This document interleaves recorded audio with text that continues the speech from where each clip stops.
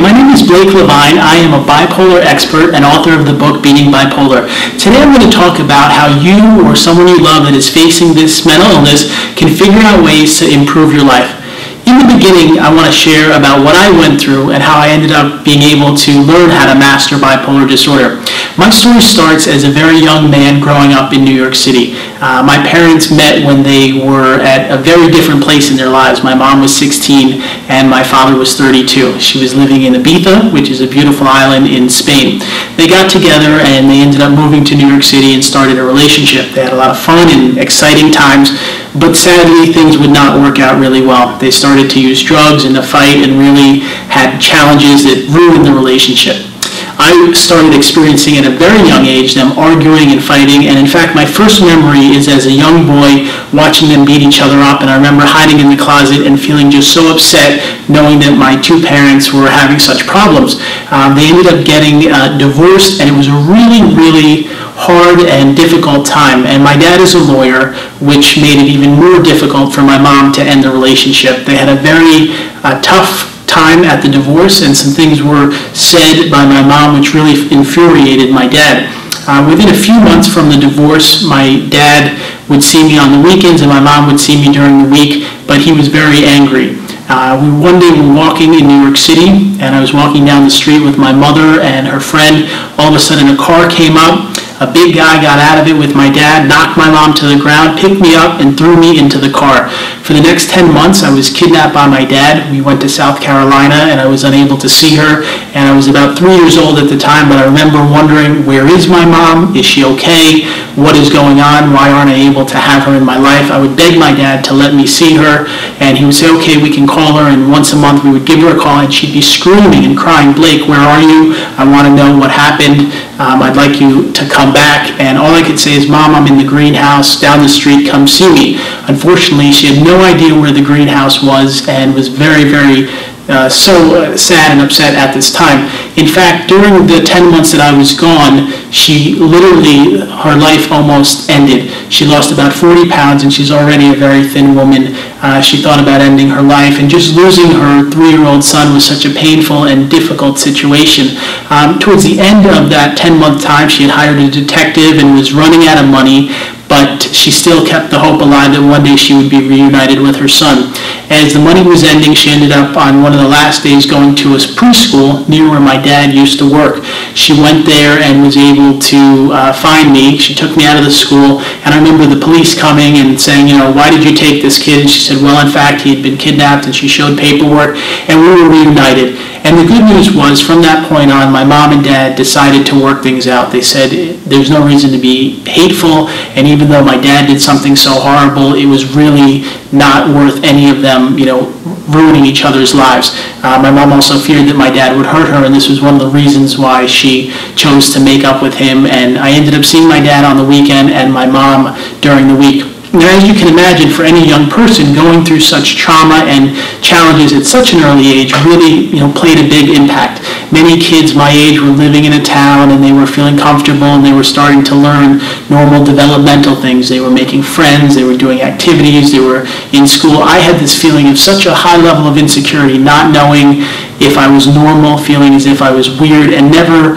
really feeling good enough. So what I did to mask all of those emotions and feelings was I started to try to accomplish things. I wanted to have something that I could be doing that would say, hey, he's successful at this, so it makes up for all the things that I lack. I ended up going to visit my dad, and we started out collecting baseball cards, and it was really fun going and collecting these cards, and eventually I went to a game at Chase Stadium, and I met Darryl Strawberry, and I got him to sign an autograph for me. It was so thrilling. I consider it almost like what it's like to have an orgasm. That was my feeling when I got to meet a baseball player who I really looked up to and was successful and such a talent. I ended up doing with my dad, we would go to games, and I would get baseball autographs from some of the greatest players. One day I found out that many of the players that play the Yankees or the Mets stay at this hotel called the Grand Hyatt, and I went there and started to collect autographs from the different players. It was just really fun, and me and my dad had a great time. Over the next few years in New York City, I would go and meet lots of famous people. I ended up amassing the largest collection of any young person. A few of the names of people I met were Michael Jackson, Madonna, Tom Cruise, Paul McCartney, 7 United States presidents, Frank Sinatra, Audrey Hepburn, and you name it, pretty much everyone that was notable at the time. Now, during those years, things started to change. Instead of being an awkward kid that really maybe wasn't stable, people started to look at me as a prodigy. I had a lot of energy, I was really ambitious, I was able to network, and it was really starting to look like my life would do very well. In fact, I started to get media attention, sharing about the stories and experiences meeting different famous people. I appeared on Entertainment Tonight and CNN and The Maury Povich Show and a lot of other places talking about these experiences.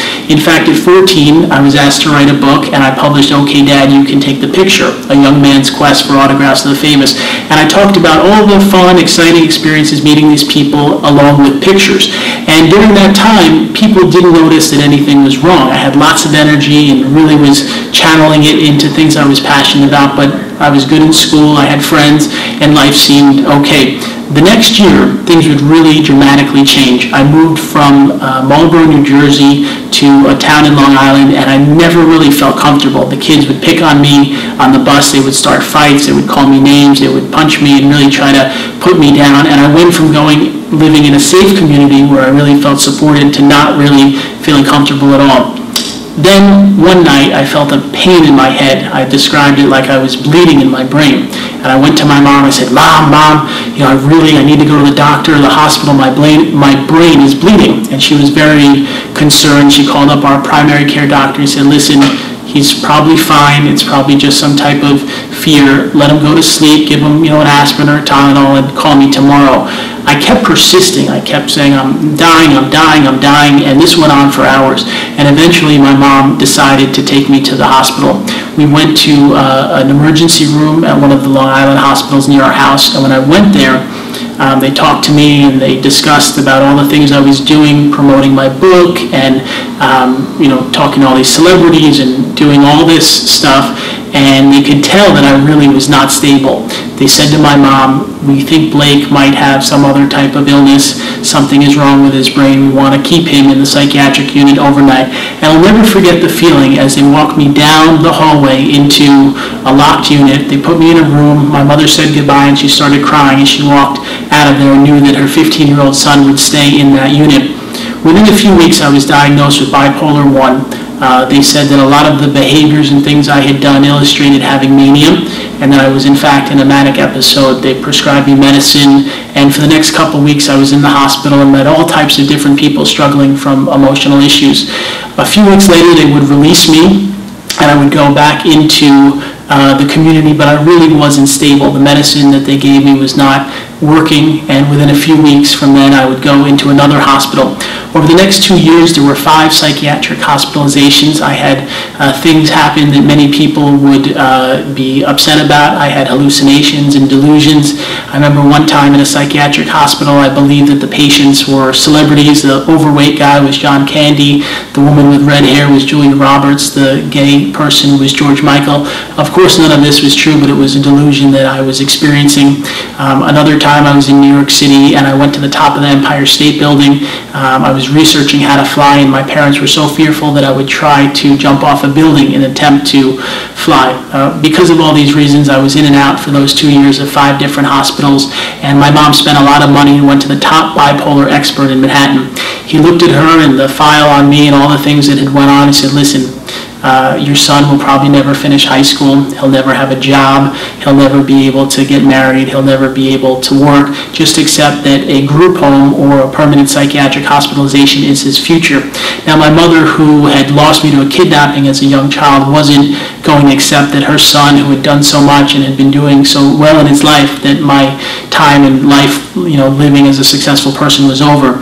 She continued to do whatever she could, reading every single book and article and all the things that were out there that discuss and educate about bipolar disorder. She found a psychiatrist who she spoke with, and the woman whose name is Dr. Amy Corrine said, listen, I do think there is a chance that Blake LeVine could, build himself back up, and with the proper medicine and taking a slow and steady approach, he could one day, be able to live a successful life. She found a medicine at the time which was new called Zyprexa and Depakote, and that's the combination she put me on. Within a few weeks, my thinking became calm, and I realized that I really had almost lost everything in my life. I knew how hard it was to be in and out of hospitals and to, lose my freedom. I prayed to God, even though I wasn't so religious before that, and I asked for a second chance. I decided to take small and slow steps to rebuild my life, and I said to myself, maybe one day I could go out and accomplish the things that I had thought about before becoming sick.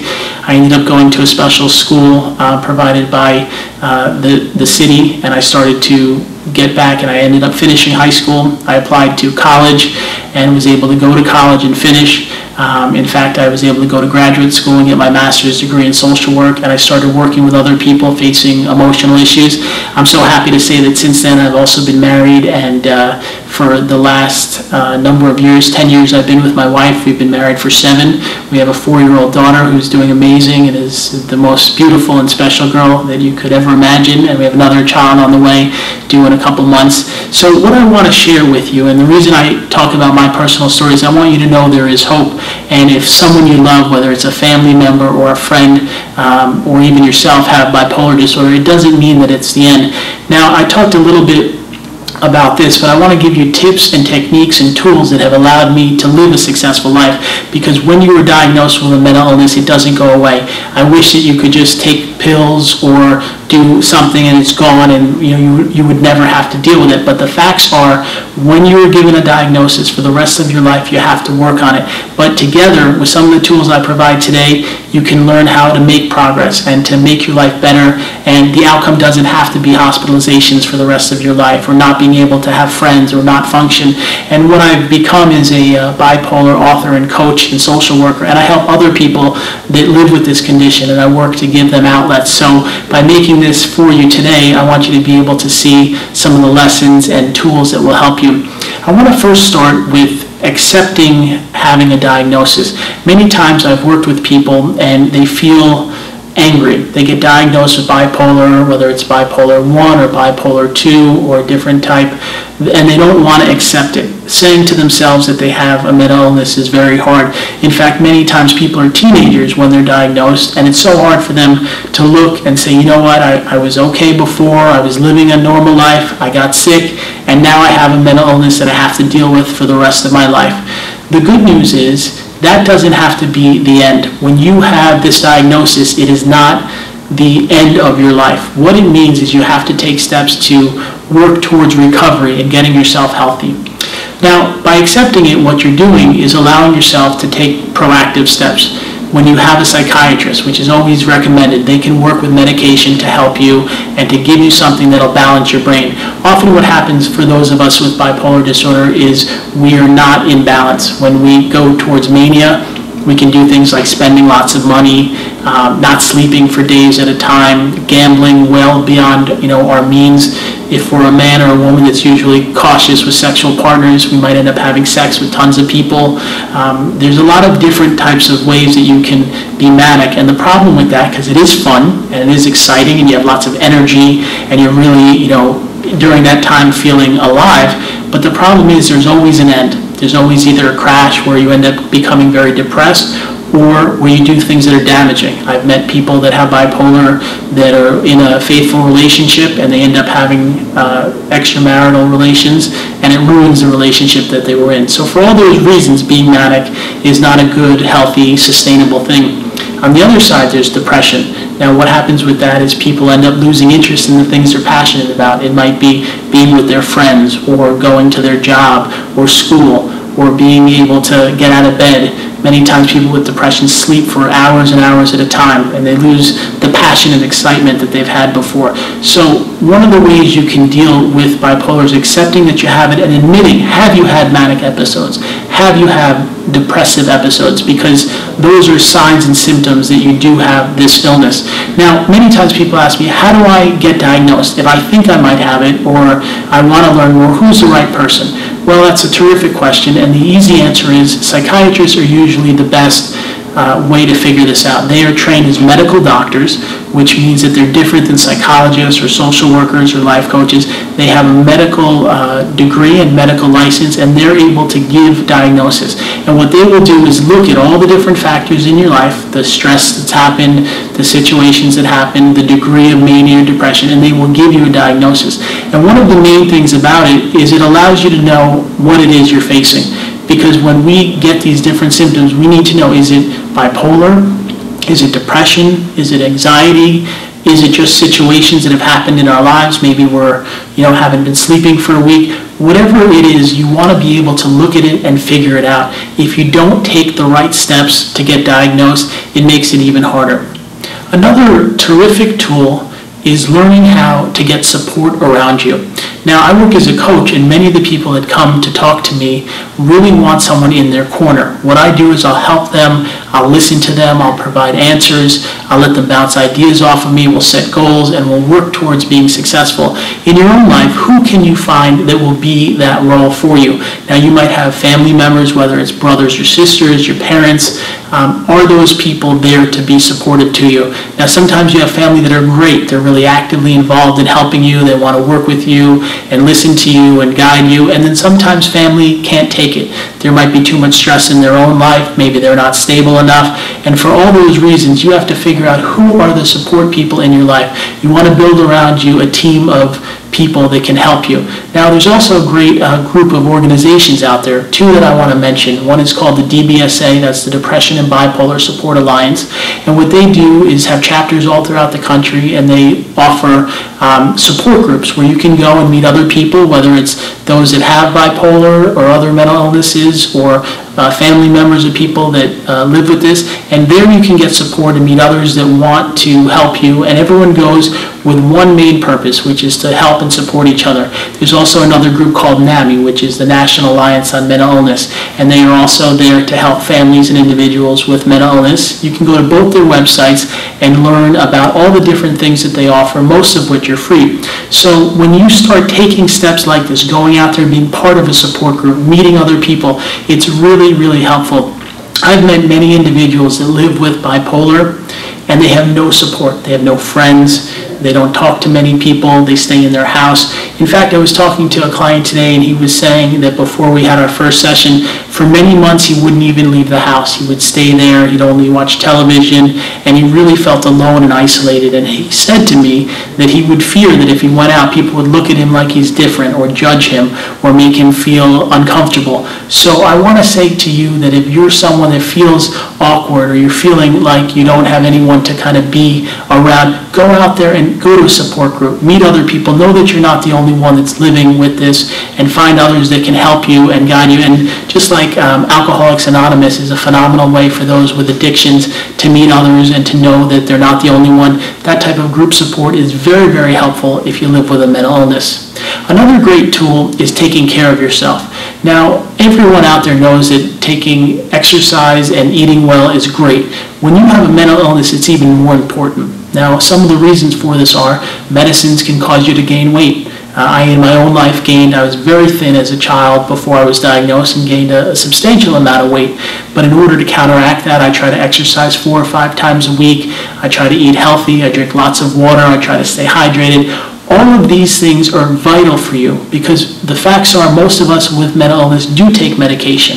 We have to deal with the fact that the medicines impact us, and a lot of us take them for the rest of our lives. So we have to figure out ways to counteract and keep ourselves healthy. Now, some of the key things are knowing what your triggers are. I know in my own life, if I have a big bag of Cool Ranch Doritos or Oreo cookies in the house, if it comes about 9:30, 10 o'clock at night, I'll go in there and have way too many. And I've learned that it's not healthy for me to do that, so I'll keep them out of the house. And that allows me to figure out other things to snack on. I might have rice cakes or light popcorn or things like that. In your own life, what can you do to limit the excessive amount of food? And the problem is, food is something we all need. You know, if you have alcohol or drugs or things like that, you can stay away and never do them. We all need to eat. Every one of us needs energy and needs food to be able to have the fuel to live a healthy life, but you have to make good choices. And the problem is, if you do gain a ton of weight and you don't take care of yourself, there's other problems that you can have, such as diabetes and things that really make life harder. So I want to say to you, if you're facing a mental illness, you should go out there and try to take care of yourself. Plus, going and exercising is phenomenal, whether it means, you know, walking or jogging or lifting weights. It's really, really helpful to get your body stronger. In fact, it also helps your mind. Your mind releases endorphins, and it allows you to really be healthier and more in connection with yourself. So these are some tools that you can use to make some good steps. And another thing I want to share about is being able to open up. I've had a lot of clients call me and they say that they've never told anyone this. Maybe they have phobias or paranoias or delusions, and they worry what people will think about them. They fear that if they tell their psychiatrist or they tell their counselor at school or they tell their parents, they're going to be judged. The facts are that it's nothing to be ashamed of. If you have these symptoms or these feelings, it doesn't make you a lesser person. It doesn't make you someone that's not good enough. It means you have a medical condition you have to deal with. It's almost as if someone had cancer. If someone is diagnosed with cancer, no one looks down on them and says, "Oh, well, look at them, they have cancer," or "Oh, wow, their head has to be shaved and they have cancer." No, people will understand that you have this mental illness. And in fact, when I was first diagnosed about 17 years ago, I remember having this really big anxiety. What are people going to think? Are they going to look at me different? Are they going to judge me? Are they going to put me down? And I was really, really fearful. I was very happy. After a couple months, some of my friends, I went and admitted to them that I had this, and they were very supportive. But these days, it's okay to be honest with others about having a mental illness. Here in California, after I wrote my book, Demi Lovato, who's a singer, has been on a number of Disney shows. She read the book and she supported it, and she's also admitted openly that she has bipolar disorder. Catherine Zeta-Jones, who's a very famous actress, married to Michael Douglas, admits that she has bipolar. These are just two of hundreds of people that have done a lot with their life and been successful. So if you do have this diagnosis, it does not mean it's the end of the world. It doesn't mean people are going to judge you. And think of it in this way. You didn't choose to have this. You didn't wake up and say, "Okay, well, here's what I'm going to do today. I'm going to be bipolar." No, you had to face this. This is something that came into your life. And we have a decision we can make. When something comes into us, we can handle it and deal with it, or we can put it under the rug and pretend it's not there. The problem is when we do that, when we swipe things under the rug and leave them there, they get bigger and worse. And you have a decision to make today. Do you want to take proactive steps to get yourself healthy, to get yourself feeling more able to handle your situations and to lessen your level of stress? So another thing I want to share about is relationships and bipolar disorder. One of the most common questions I get is, can I have a boyfriend, a girlfriend, or a husband or wife if I have bipolar disorder? Well, one of the first things I want to share is in the Alcoholics Anonymous program, they talk about you getting sober and being healthy for a decent amount of time before you start a relationship. And I believe the reason they do that is they want you to be able to handle your own life before you start getting involved with someone else in a relationship.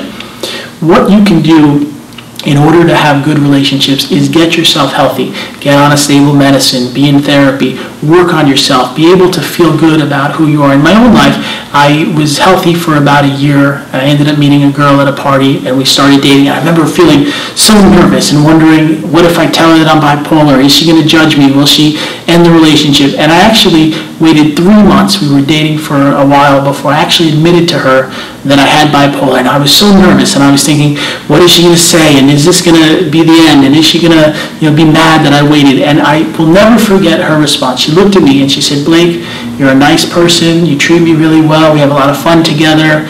I don't care that you have bipolar. You're just as normal as anyone else out there, and it doesn't matter to me." And literally from that, I felt so alive and so happy. and we ended up dating for a couple of years. We broke up and we're still friends today, but that first relationship gave me the confidence and the courage to know I could be lovable and I could be in a relationship. I now am married to my wife for many, many years, and we have a great relationship. And in fact, I think we have a better relationship than a lot of people without mental illness because I work at it every day. I do my best to treat her kindly, to do both of our responsibilities, and to be there for each other and support each other. So if you have bipolar, it doesn't mean you can't go out there and date and have a girlfriend or a boyfriend or a husband or a wife, but you have to take steps and get yourself as healthy as possible. And the good news is many people are accepting. They're willing to be with you if you are a good person. And I encourage you, no matter how healthy or stable you are, start thinking about getting yourself stronger so that you one day can put yourself out there and be with other people and know you don't have to live your life alone or isolated. And there are ways to, make yourself a little healthier before you go out there and start being with other people. There's another lesson that I learned that is really important, and it's one of the vital things I use in my life, and that's having hope. I remember when I was diagnosed and really not stable and had been in and out of hospitals, and that doctor said to my mom, oh, he's going to be in a hospital or a group home forever. And there was a minute there where I was going to lose hope, where I was basically going to throw in the towel and say, you know what, I've just been through 5 hospitalizations, I've been for months at a time, locked in a unit, and I just, everything I had in my life was taken away from me, the success, the book, the friends, school, everything was gone. And I made a decision that I was going to have hope. Part of that for me was praying and asking God to help me, but having hope allowed me to say, you know what, maybe things could get better. Maybe things can turn around. And that lesson of hope can be used in your life no matter what you experience or what you go through. When you have hope, you can accomplish things. Now people say to me, what does hope do? Does hope solve my problems? Does hope solve all the answers? And the answer is no, but here's what it does. When you attempt to do something, and you get something that happens. Maybe you try to accomplish something but it doesn't work, or maybe you do something and it fails, or maybe someone hurts your feelings. By having hope, you can continue. You can keep pressing forward. And many of the most accomplished and successful people in our world, they were able to keep moving forward in their lives. I like to share the story about Thomas Edison, and he created the light bulb. Now, he has failed thousands and thousands of times before he succeeded, and what he did lit the room that I'm in today. So I want to say to you at the end of this section, have hope and remember that you can keep moving forward, and if you'll just take the right steps, you can see your life get happier and healthier.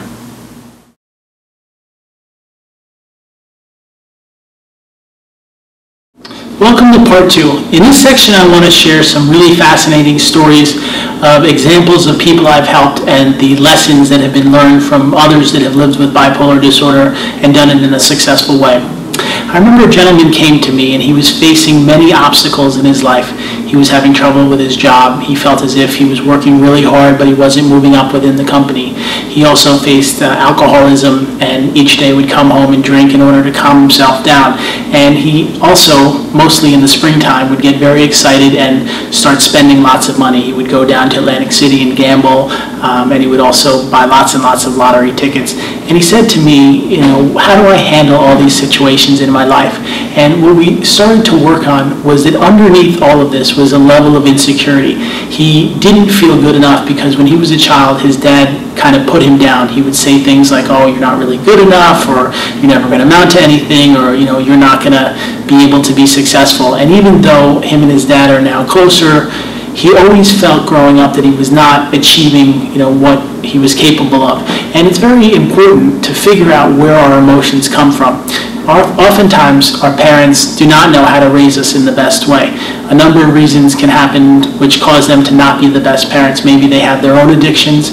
Maybe their parents were hurtful to them or said things or did things to them. Or maybe they just really don't understand the best ways to take care of you. And one of the most fascinating things I've learned is that we get a license to drive a car or to work in a specific field or to do something, but there's no license to be a parent, and there's also no book. that people have to read. People go about it in all different ways, and sometimes by looking into your past and figuring out what's holding you back from moving forward, you can make progress. Now, I understand in my own life, I've seen a lot of challenges. I shared with you about the kidnapping and the divorce and the fighting, but in my own therapy and working on it, I realized that I had to let it go. Being angry at my dad or angry at my mom or feeling like the situation was holding power over me, it was stopping me from moving forward. And I determined on my own and with the help of my therapist that letting go of that pain would be better for me. Now, another example is a woman that I was working with, and she had a boyfriend that she really cared about. He was very handsome and successful, and he was abusive to her. He would be mean to her, he would treat her really poorly, and they would have an on and off relationship for many years. She finally ended up breaking up with him, but he really had this power over her. She felt as if his energy and the things that he had done had beaten her up, and her spirit was kind of down when she came in to see me.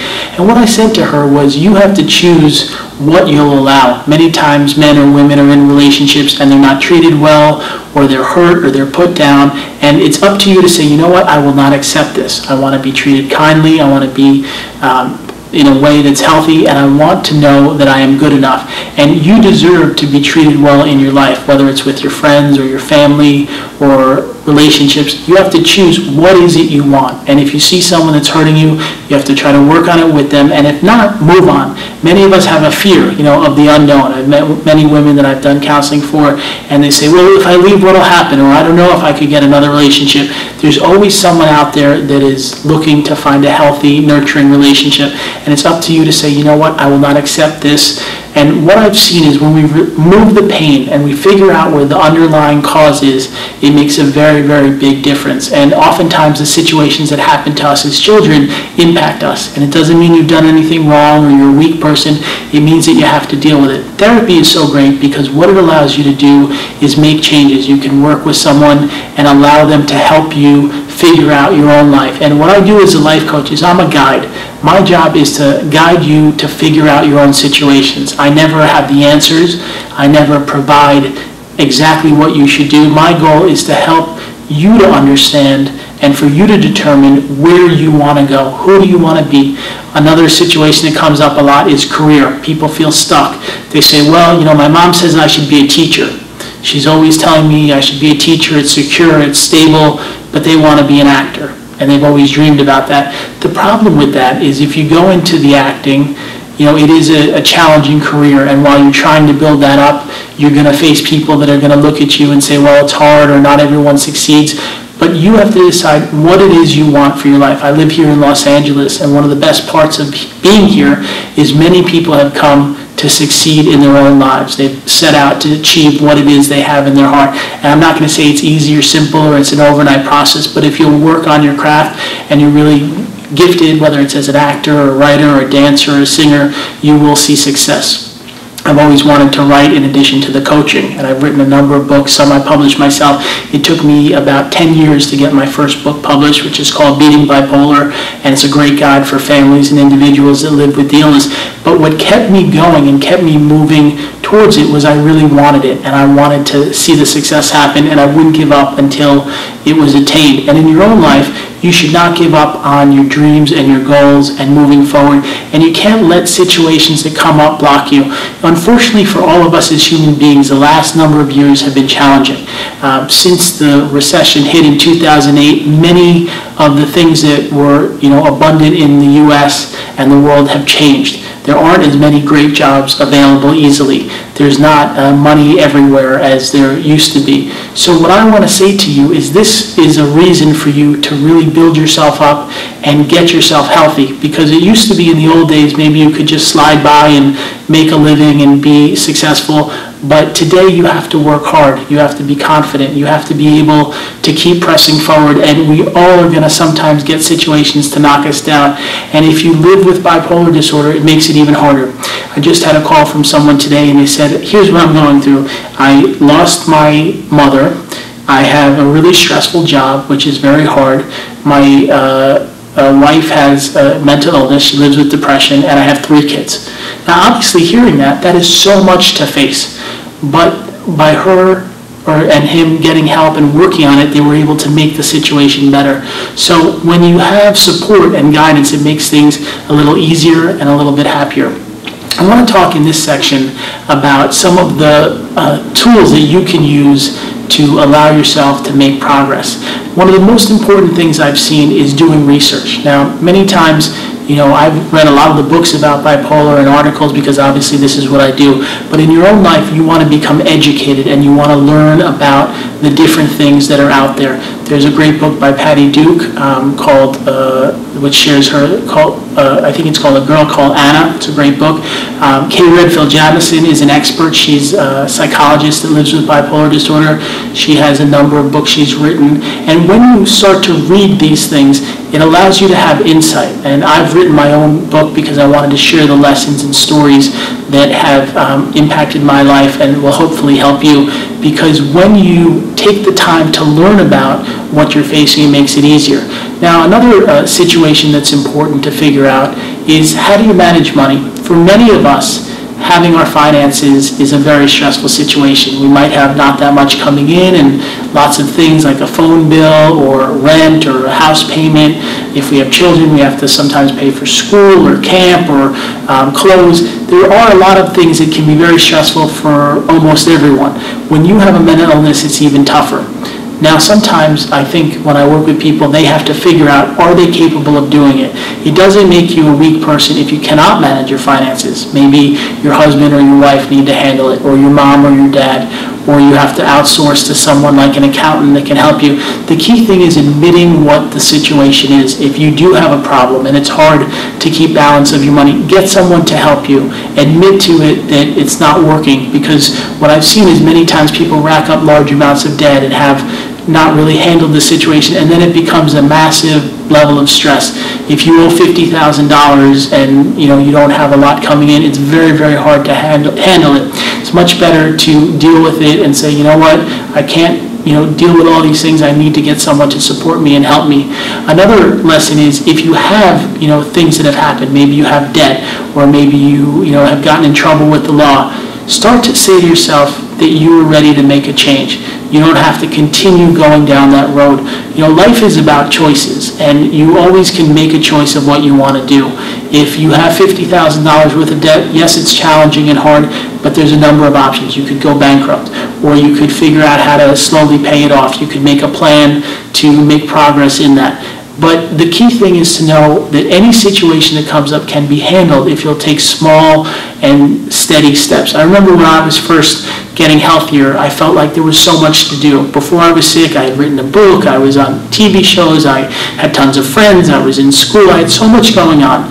When I got sick and was ready to rebuild, I had to take small steps. I remember many of my friends were really smart and they were going to Columbia and Harvard and all these great colleges, and I had to go to a community college. Now, the good news is eventually I was able to finish there and do well and go to a better graduate school, but I had to accept that I wasn't ready for that high level of pressure and stress. In your own life, what are you ready for? Maybe you can take a job 2 days a week. Maybe you can do dog walking, or maybe work in a store or do some computer work. Whatever it is, anything that moves you forward is very helpful. And you have to realize it doesn't make you a weak person. If you can't handle working 9 to 5, 5 days a week, that doesn't mean you're a bad person. We all have to look at our lives and our abilities and our talents and figure out what's going to be best for us. Now, many times we feel everyone else is doing something, they're working, and we're not capable of that you're a lesser person. That's not the case at all. And in fact, I've met many people with bipolar that are on disability and are unable to work. And that's okay too if that's something that you need in order to survive and take care of yourself. And a lesson that I learned from someone that was helping me was really, really important. I used to meet different people and I'd see sometimes how successful they'd become. I have a friend and he has a company with 200 employees. I have another friend that owns a number of restaurants and makes a huge living.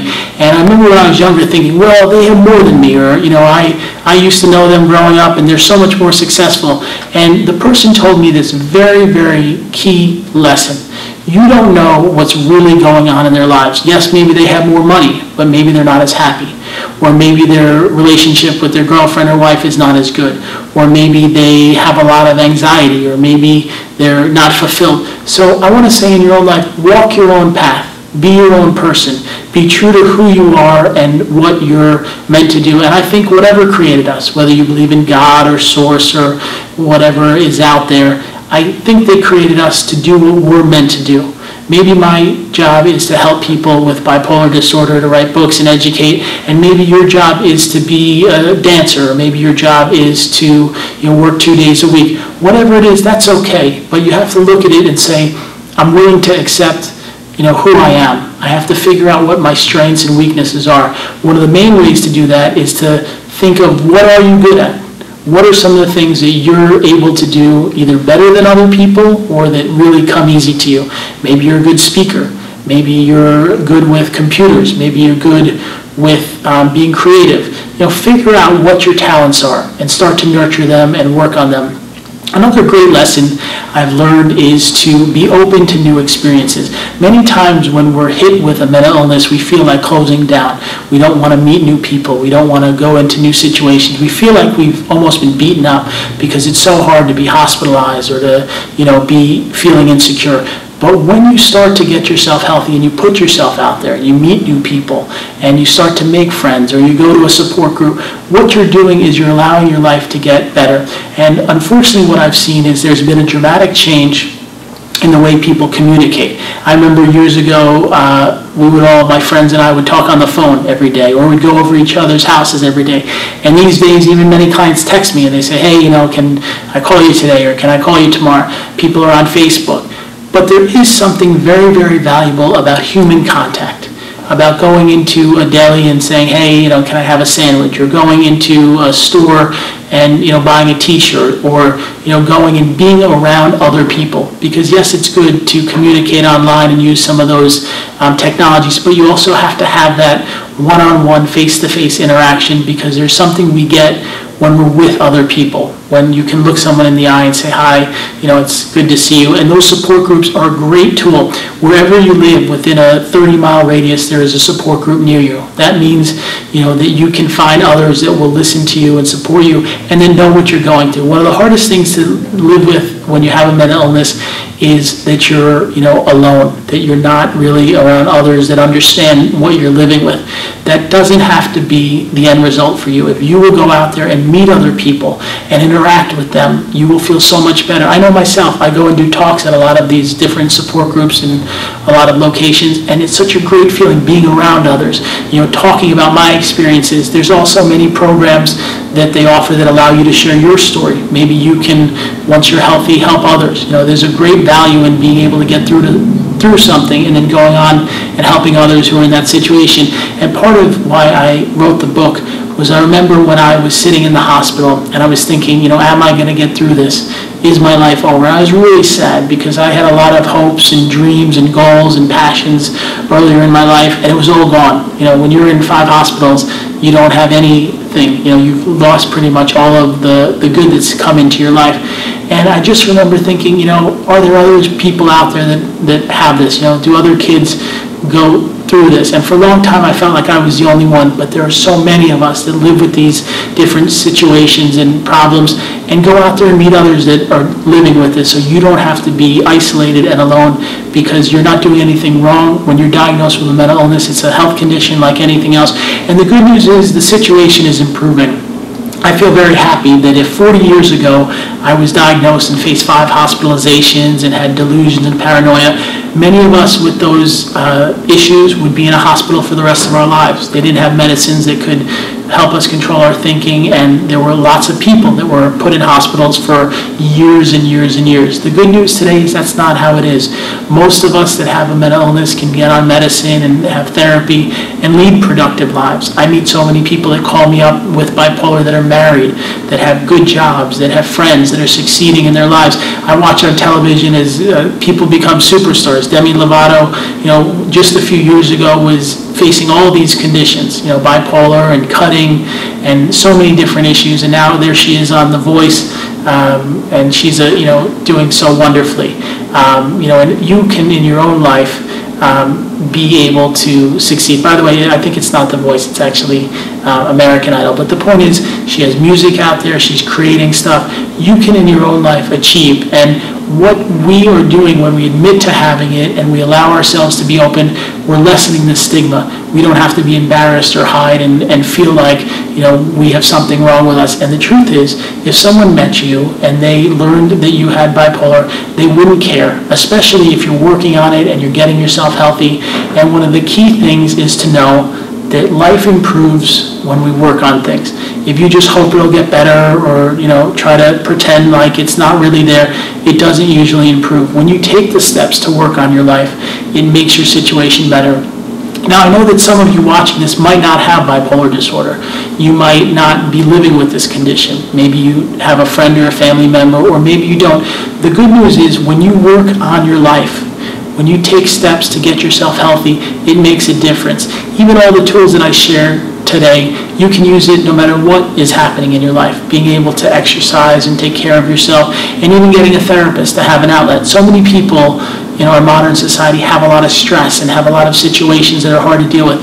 When you get someone there to help you and work with you, it gives you a great way to improve your life. My wife had a very tough situation. Her mom and her were super, super close. In fact, they would talk 5 times a day, which I used to think was, wow, that's so often to speak with your mother. But they really had a great close bond and loved each other very much. And sadly, my mother-in-law smoked cigarettes and had lung problems. She ended up getting very, very sick, and she had to be on an oxygen tank for a number of years. And she ended up, we were told that she was losing her life and she was in the hospital. My wife went there and spent the last couple days with her mom and really helped her as she ended up passing away.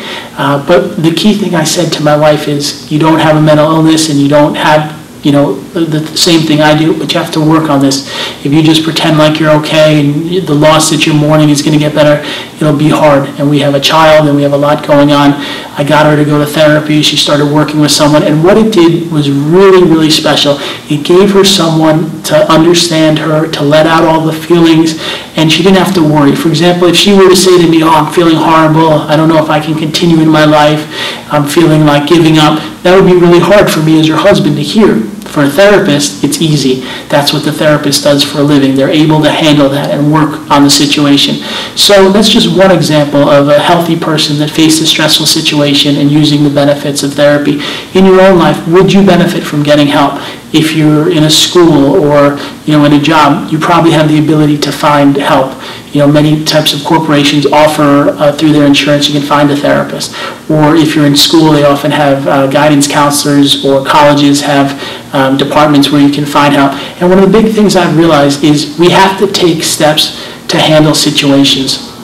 A very alarming thing has happened in the U.S. in the last number of years. There's been these horrible school shootings.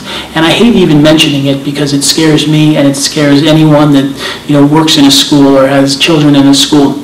But the thing I feel is those kids that do those horrible things, they don't have support around them. They don't have people that care, and they don't figure out how to solve their problems. They figure that they're angry, or maybe people put them down, or whatever their justification is, rather than dealing in it with a healthy way and figuring out how to improve their life and get to be more stable, they take horrible action, and that impacts all of us. I know myself, if I go to a movie theater, I have to think about that person that went in there and hurt people, and that makes it really, really sad, because movies are a wonderful experience, and we shouldn't even have to think that. When I send my child to school, I shouldn't have to worry that some child will go and hurt her there. Now, for all these reasons, it's important for all of us to improve our mental health.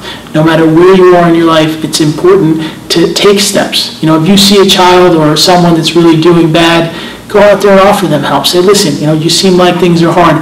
Do you need someone to talk to? Can I help you find, services? Can I help you figure out ways to improve your life? And sadly, this is the reality that we live in.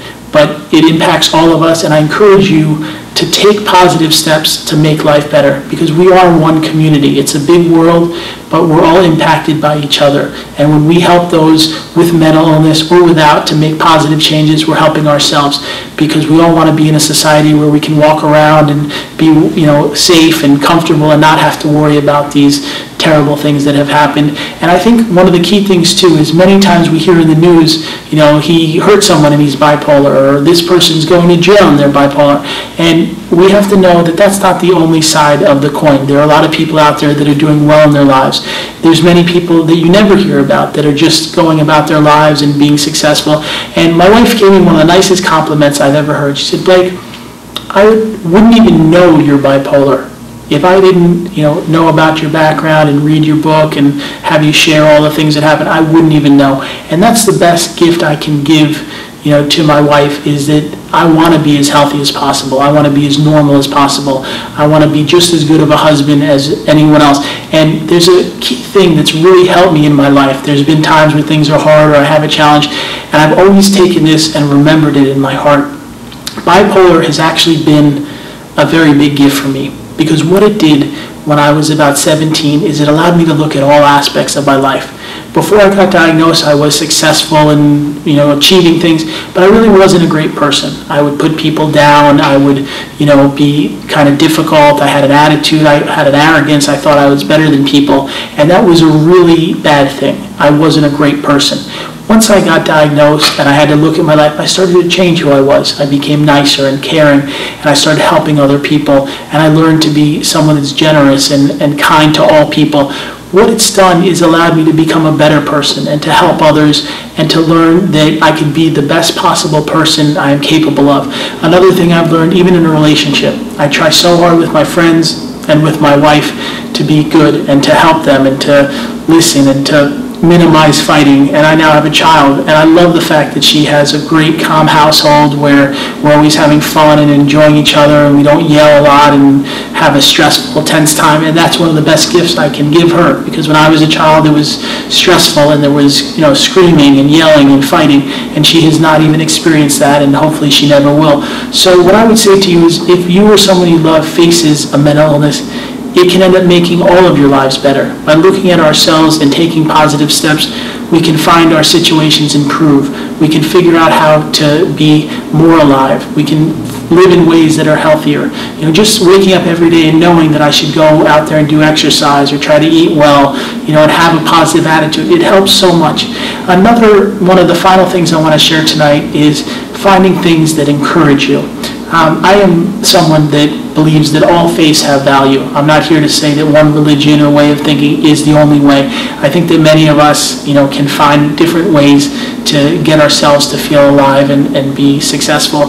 And in my own life, I listen all the time to uplifting, positive things, because what that does is it surrounds me with positivity. It helps me to know that things are good. I have a choice of what I could let in. I could hear negative, nasty, fighting. I could put on the news and hear about all the horrible things, but I choose in my free time to be around things that are encouraging and uplifting and allow me to be happy. And I want to say to you, it's a choice. When you're in your car, you can pick what you listen to. When you're watching television, you can choose what type of programming you watch. When you're even on your computer, there's all different options out there. And when you start making good choices and you surround yourself with good things, you'll see your situation improve. And I want to share one final story. Since I was a young boy, I always wanted to be involved in the arts. I wanted to write books and do documentaries. And I started this project called Rap Therapy, where I'd help foster care kids write hip-hop, song, dance, and art. And it was really fun. I worked with the Salvation Army, and we would work on this, and I would teach them all these different lessons, and they would write song and dance and art about what they went through. And we had this great documentary. We interviewed 50 Cent and Russell Simmons and P. Diddy and Tom Cruise and all these people. And I ended up coming out to California. I was living in New York, and with a lot of positivity and persistence, I set up meetings with CBS and Fox and MTV and ABC. And what I learned was having that positive attitude, and even if someone said they weren't interested or I wasn't able to get a meeting, just pushing forward and having the energy and encouragement to just keep moving towards my dreams, it was allowing me to succeed. And in fact, the documentary is being released this month. You can find it online. And I've learned in my life, when you have that encouragement and hope, you can achieve anything. Even with my book, it took 16 months from when I wrote it for the publisher to publish it. But that positive, just continuing and pressing forward allowed the book to come out and be a bestseller in its category. So I want to say, in your own life, whatever your goals or dreams are, whatever you want to do one day, don't give up and believe in yourself and just keep pressing forward. Take small steps, because many people are here and they want to get to the top and they want to just jump there. They think that they're going to instantly be successful. It very rarely works that way. If you'll just go slowly and steadily, right, and you'll eventually, within a few years, get to where you want to be. And that's one of the best lessons I can share, is you have every possibility, no matter what you've been through, to lead a successful life. Having hope and having encouragement and having faith makes it so much easier, and it'll make you happier. So I want to share that I really thank you so much for watching this video. I also want to give you some information if you'd like to learn more about my work. I have a website called bipolarauthorcoach.com. That's bipolarauthorcoach.com, where you can find out about the coaching that I do. You can also find my book on any website, or it's also available in most stores. It's called Beating Bipolar. And please know that you don't have to face this alone. And with the right steps and the right slow and steady mentality, you can overcome bipolar disorder and live a healthy and successful life.